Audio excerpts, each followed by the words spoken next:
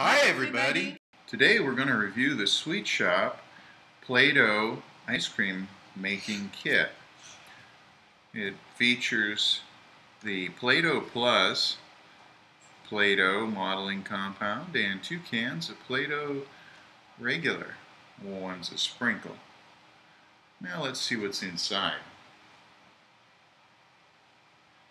Well, on the outside of the container we have molds opening the top.